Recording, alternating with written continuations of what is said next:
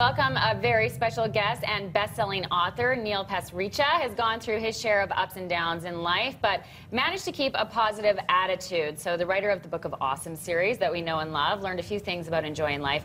And now Neil is sharing his secrets to being happy. It's called The Happiness Equation. And here to tell us more about it, I have hot off the press here. Want nothing plus do anything equals have everything. And I'd like for you to explain this equation to us. But first things first, welcome to the show and congratulations. Thanks for having me. And you just told me during the break that this will be #1 on the best-selling list here in Canada and internationally. So that's huge success already. There's a great appetite for people being happy and knowing what exactly that means. So tell us a little bit about this equation you discovered. Sure, absolutely. Well, I mean, it's amazing that it's taken off because I'm a new dad. You know, I wanted my son to be happy just like any parent wants, and the happiness equation started as a letter, you know, on how to live a happy life.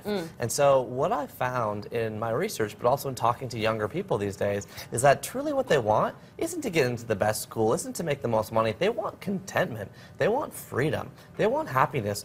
Graduating surveys actually show that university students want happiness more than wealth now for the first time ever in society, which is a huge change. And in Google, if you type how to be, the first drop-down is happy. And by the way, it goes rich, pretty, model, and real estate agent. No way. Happiness is #1. Yeah, that's what we want. And so in the happiness equation, I put forward the model want nothing, contentment, plus do anything, freedom equals have everything, happiness. Okay, there you have it. And it sounds simple, but I think that that feeling of contentment that comes from within and not just the fleeting sort of superficial happiness that people grab at, the rich, the fame, the attention, social media, all of these things, that place that comes from within is truly the key. So you've been able to tap into that and make it easy for people? Yeah, I mean, you mentioned the Book of Awesome. That was the observation of awesome things. This book really is the application of awesome things. How do you actually do it? What's the step-by-step guide? There's 75,000 books written about happiness, truly.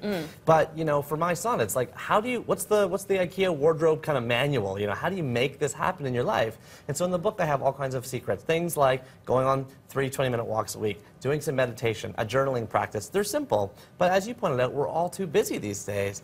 You know, so the book doesn't offer new age wisdom. It offers age-old wisdom. It's things that we all know, but we just don't do. And the whole goal of the book is to get people to start practicing some of the simple things that are proven to drive your happiness. Okay, so some of those things, and I mean, we are in the middle of tough times here in our province, and speaking to an audience who could have those concerns, well, money is stressing me out, or, you know, unemployment, things like this. So is really that the 20-minute walks, the meditation, are those really going to change people's lives? Well, I do have another secret in the book called How to Make More Money Than a Harvard MBA. Harvard MBA makes a graduating salary of $120,000. People get very obsessed with these numbers, but I do a bit of math. And I compare the Harvard MBA salary to a teacher and to an assistant retail manager, and it turns out all 3 jobs pay $28 per hour when you do the math. Harvard MBA works way more hours. They don't have time to spend with their kids, or time to shovel their own driveway, or time to watch their garden come up in the spring, which I know will happen eventually sometime around soon.